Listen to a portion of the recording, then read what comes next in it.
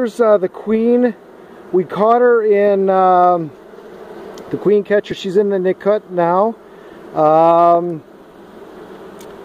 This is, you can see, probably doesn't show up on camera, but there's thunder boomers and stuff like this, and these bees are pretty well behaved. So in addition to being some of the best producers, they've got a really nice temperament. So this is some genetics that I want to get.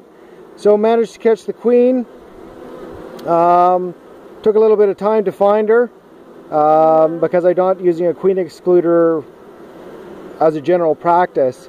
I will when I start producing the queens, the queen cells. But got the queen. She's got a lot of brood in here. There's the other box. There's 3 boxes on right now. Already got quite a bit of honey stored away, and in spite of the moisture, they've been able to evaporate quite a bit.